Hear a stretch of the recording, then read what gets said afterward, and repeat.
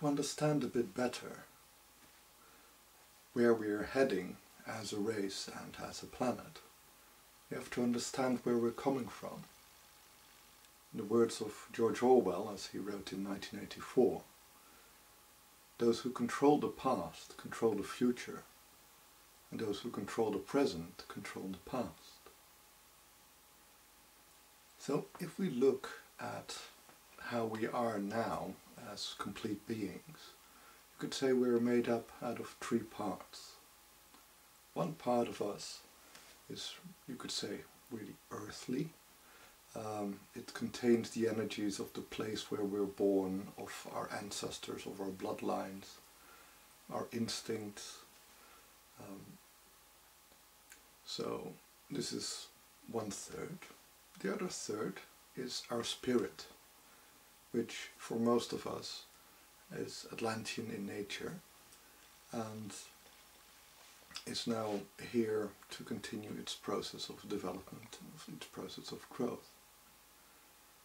The other third is the higher influences, the gods, the goddesses, angels, ascended masters, egregores, and our connection with them. So each three of these parts can guide us, and it's actually a combination of all these three influences together which usually decides our course. Let's focus a little bit on the first part, because this is actually the most significant part at the moment, given our current state of being here on the planet. So, humans are social animals, and we are not merely social animals, but we're also competitive social animals. So our natural organization is in competitive tribes. So within the tribe people work together, and amongst tribes we compete. And we see the same principle in a way in chimpanzees, but also in our own instincts. We have a great fear of not belonging to the group, of being an outcast, of not conforming to other people's needs, desires, social standards. We have a very strong need for acceptance. On the other hand, we are very capable of judging outsiders. Look at how we are intolerant with regards to religion or sexuality, for instance, or even of people of a different social caste, racism. And this, you could say, ingrained patterns, they also are the basis of our society. Because instead of having a small tribe, we now have nations competing with each other. We have sport clubs competing with each other. We have businesses competing with each other. It's all the repetition of the same instinct. It is just on a slightly different form, but the base instinct itself has not altered really over the past millions of years, or at least hundreds of thousands of years. So if you look at our society, you could say, like, are we living in a spiritual society? Are we living in a conscious society? No, our society is basically being shaped by our base instinct. And we are not really controlling these instincts at all. These instincts are controlling us, and therefore they shape our future. If you look one step higher, slightly higher vibration, we can look at our spirit. So what we see is that there has been a change. The spirits which lived here for quite a while in human bodies were, you could say, very natural spirits, animalistic in nature. They saw themselves as a part of nature. They saw other beings in nature as their brothers, their sisters. It was kind of an equality, and there was also a give and take. Because we realized that we needed certain plants which could heal us, other plants which could feed us, animals to teach us, animals to feed us. and we envisioned ourselves as being part of that natural community. But then Atlantean spirits started to incarnate on our planet because they had destroyed their own home. And this is in a way the pattern they're in. They are not so much interested in sharing, they are more interested in developing power and control. And humans, of course, through their development of technology, through their development of science, have been following that new pattern of which came along with the new spirit type of developing power, of developing control, and also in a way seeing as ourselves as being superior or above the natural order of things, and wanted to control nature, the world, the planet, everything around us. Well, in the past this led to the destruction of their home, because, well, apparently their desire of control and their generation of power was not matched by their ability to control that power. And now we are in a way in a little bit similar condition. So you could say, as a bigger part for many of the spirits who are incarnated here, it's a test. Like, okay, last time you went on this path to develop this and you destroyed yourself. Now again, you've continued on your path, you've not altered anything. You've been given a different perspective by the other spirits living in on this planet, to help you to see things differently, to caution you a little bit about what you're destroying, the species you're destroying, the relationship of humanity with the species which you're destroying. And let's see if you will do any different. Up to now, I see a desire in many of the spirits to do things differently. I don't see a lot of skill in doing things differently. So most of the spirits which are now incarnating in human bodies are kind of trapped in their own habit, and they're also repeating the pattern. So you could say on two levels, both the level of like repeating our history, following our instinctive patterns, the patterns which are part of our bodies, that's continuing, and also the pattern of the dominant, you could say the majority of the spirits of trying to gain control and power and using that power unwisely also seems to be continuing. So fortunately there is a third part, which is the higher worlds, the higher vibrations.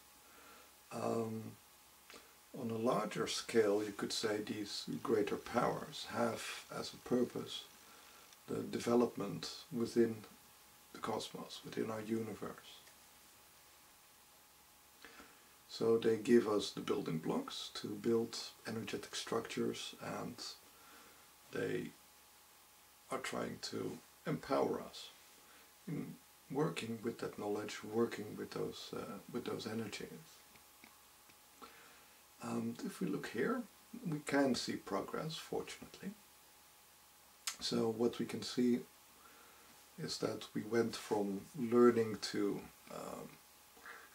master our emotions, control our instincts, to in a way elevate ourselves from our animal state. That has largely worked. We're not rid of it, we're also not completely in control of it anymore. We kind of lost a lot of those skills, we forgot them. But there has been progress at least. Next stage is actually the introduction of the concept of harmony, of beauty, and also that has been partially successful. We've created art, we've explored through art our ability to manifest higher powers, higher worlds, bring them into our world in the form of temples, in the form of sacred music, sacred art, but also in the form of performance art. So we have been also making progress on that level. So third level of this teachings from the higher worlds is the development of insight in the spiritual laws, the nature of our being, understanding that we are spirits on a journey, and that we are living on the tides of the cosmos. Well, there's been quite a lot of that written about it. There are also books about it. There are even modern studies about the structure of the energy body, of the aura, of the chakras, of the meridians. So that body of knowledge is growing, but the dissemination or the realization of this is not the dominant impulse in humanity. It's actually being reduced as the dominant impulse due to the advent of the more, you could say, disruptive Western society upon the rest of the world. Then we have the final principle, the last lesson we have been given, to work with compassion, with love, with understanding, respect, sense of equality towards all beings. And, well, if we look around us, we're still also quite a long way from that. So we do see that on this spiritual level, humanity has been making a lot of progress, but that not every member of humanity has gone along with that progress. Many people have, mastered some stages very incompletely, or not at all, or are not practicing it at the very least. And without applying this secret fire which we're getting from the higher world, it's also very difficult to transform our spirits, and also very difficult to transform our patterns which we are receiving from our past. So if you're looking at where we're going, well, then you could say we're a little bit stuck at the moment. Because you have different impulses, you could say, also coming through different types of humans. And they also have gone unbalanced, and because of this imbalance, it's very hard for humanity itself to take a step forward. Because just like if we're walking a tightrope, it's only possible to take a step forward if you're in balance, and it's the same for an individual human, but also a little bit the same for the human race. So if we look at humanity and the different parts of humanity, how they need to cooperate, we can see 4 segments. So we need to realize who we are, we need to have self-awareness, self-knowledge. We need to accept ourselves the way we are, have compassion with ourselves. We should control ourselves, but not judge ourselves. We should work with all our ingredients, we should not repress them or deny them. And this is an amount of, knowledge which is still quite difficult for many parts of humanity, because they have very strong strictures, religious strictures, moral strictures, cultural strictures, lots of taboos, lots of expectations, which prevent self-knowledge, self-expression. So the part of humanity which is good at this, which remembers this, has not been able to teach this to other cultures very well. Then we have the part of humanity which is understanding of balance, of cycles, of being reciprocal, of cooperation, of harmony, of the significance of art. We find that this part of humanity is not very supported in modern society, because people are just thinking about effectiveness, like okay, I can do this in a harmonious way, or I can do this in a way which will generate a bigger yield with less effort, less energy, less time, less cost, and to do it that way. So we're not choosing to do things in a harmonious way, we're choosing to do things in usually a more brute force method, because it is quicker, it is easier. So this, part of humanity, these humans within our society are also, you could say, underrepresented. Then we come to some stronger groups. So we have the group which carries, in a way, wisdom, tradition, and understanding. This group is stronger but weakening. What you often see is that if there is a kind of a competition, then things tend to polarize.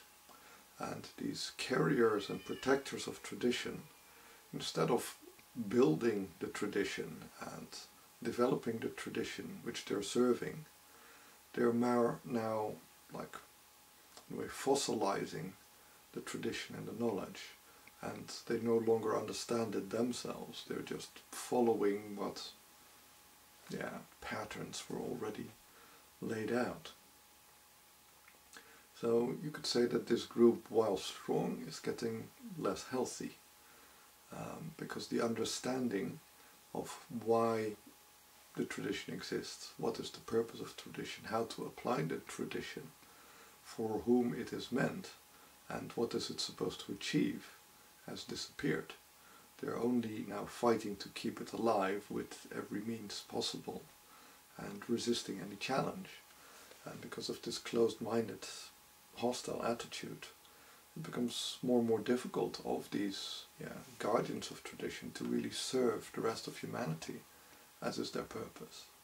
So while strong, they have been derailed. And then we come to the most successful group, in a way, maybe unfortunately, because they're successful at the expense of other groups. So these are the people who have as a job to work with chaos, to upset things, to create motion, to bring new impulses, bring fire to the system. So we have a lot of new impulses, we have a lot of development, and ideally all of this development should be guided by the other three groups. So it should be a development which is helping us to express ourselves, to explore ourselves, to work with our inner being. It should be developments which aid us in working in harmony with all other beings. And it should be developments which are in concert with our knowledge and understanding of ourselves and the universe. Unfortunately, the developments which we are creating aren't. The developments we are creating are usually based on, ego, greed, curiosity, fear. They're not guided by these other groups at all. So this, you could say, group driving humanity forward is completely failing to listen to humanity. And it is not driving them forward, it is just getting them running around in circles. And this is the major group. So you could say, what is ruling humanity? Confusion. Humanity has gone into a manic phase of being unguided projectiles just bouncing off the walls.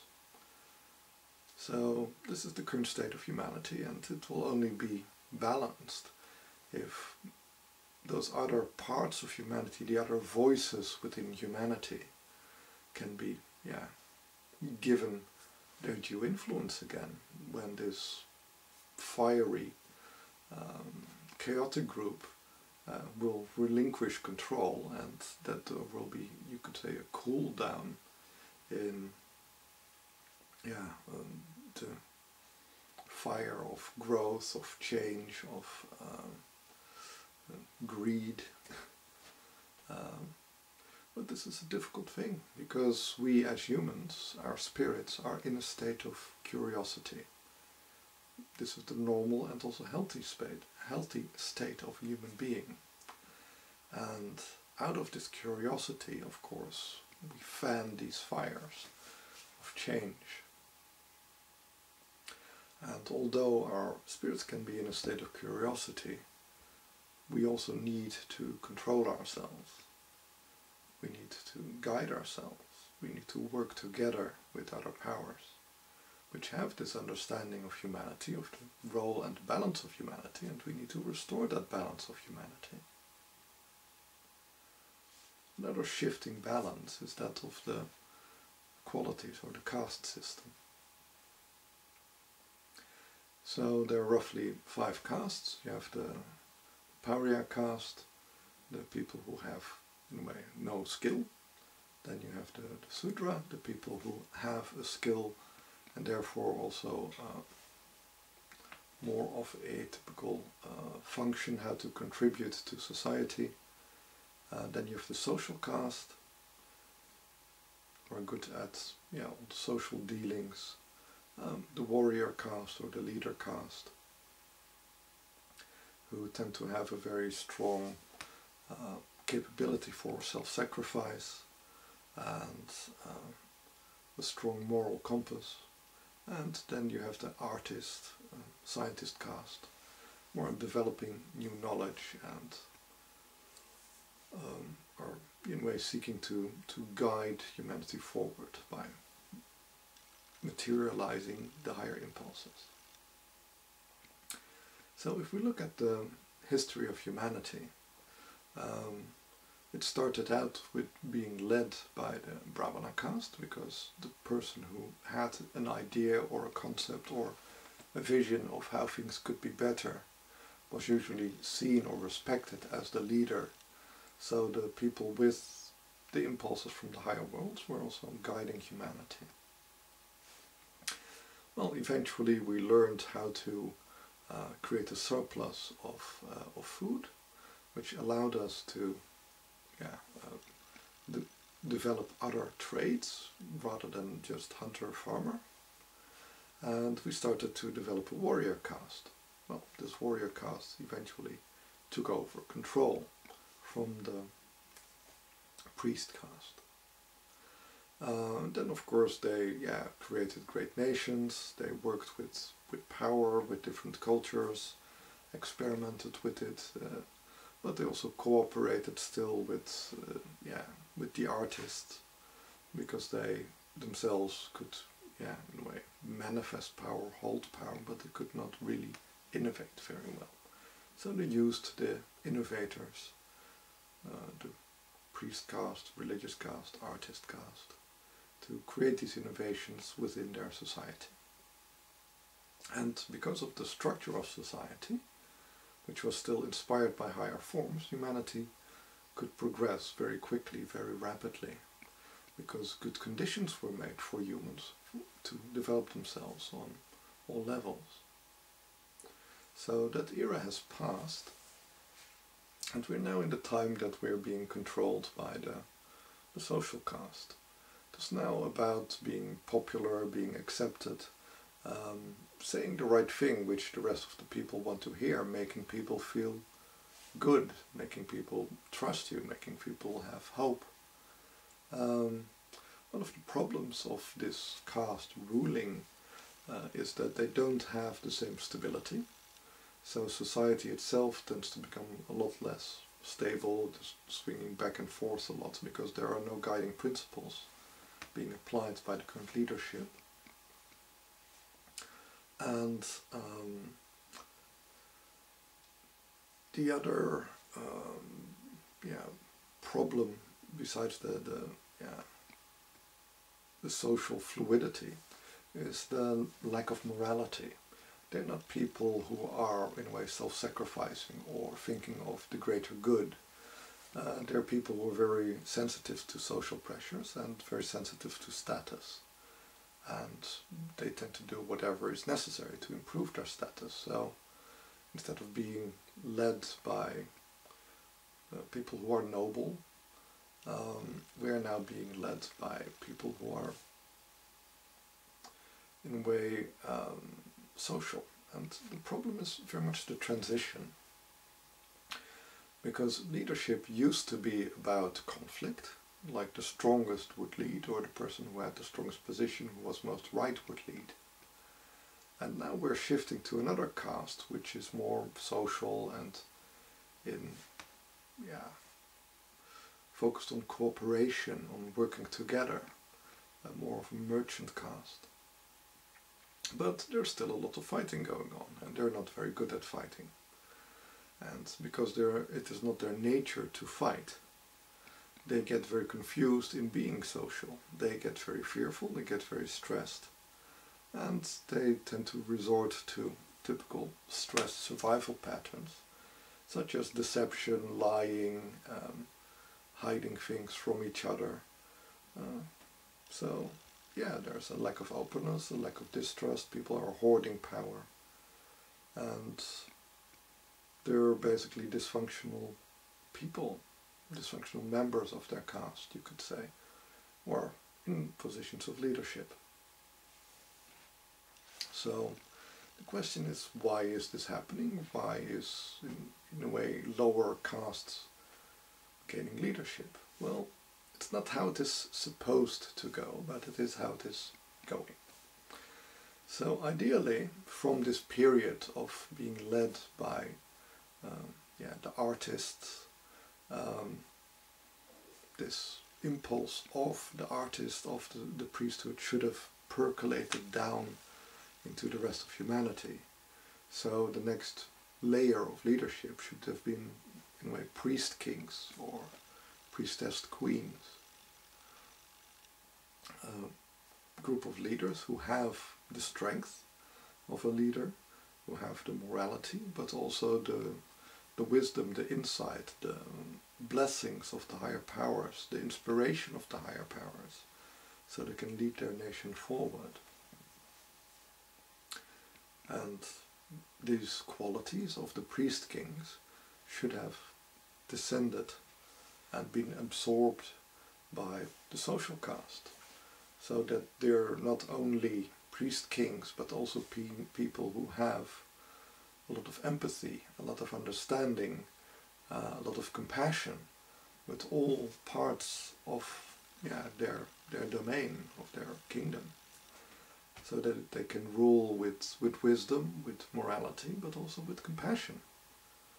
So this was kind of like the envisioned system of human progression. Unfortunately, it's not working out this way, because humans are not very good at incorporating these higher qualities in themselves. So you could say, like, we've had long periods where these things could have been learned, should have been learned, but yeah, people were not paying attention in class, have not really worked on their personal development enough, have not integrated all these lessons and qualities in themselves. So now we're failing our exams, and failing our exams is basically screwing up the world. So if you look at the current state of the world and how it is going, it's not that good, it's quite unbalanced. So to the question, what needs to be done to help the world, well, it's not so much that we need to continue praying to higher powers, come down here and save us, because they have given us all the tools. But we've not worked with them. We are not selecting our leaders in the correct way. We are not having our ideals even in the correct way. We worship people who are famous, who are rich, not people who are well developed, who are in a way the homo universalis, who is in a way showing us how to develop ourselves into more complete humans. So we're not applying the right type of guidance for us as a human race. We should try to elevate the people who do have the correct balance, or can at least attain the correct balance or help the rest of the world attain this balance. They should be in positions of influence, but we're not putting them in positions of influence because we're not seeing things from this perspective. We're seeing things from the perspective of our instinct and repeating our past life traumas as a spirit. And until we can rise above our instinct and above the patterns which we are just continuing life after life after life, we cannot master ourselves. How can we master our environment? This is the problem. Because we can't really control our environment in a good way, and that we are mismanaging our environment is just a reflection of our mismanagement of ourselves.